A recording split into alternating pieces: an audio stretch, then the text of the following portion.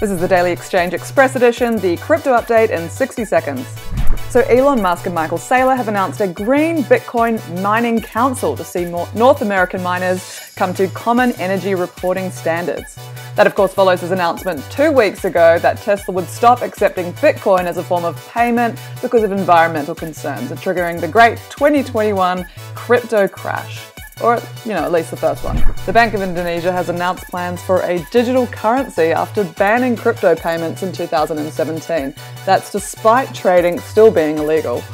They join a growing list of central banks looking to do the same, including South Korea, which we heard about yesterday, Britain and Sweden.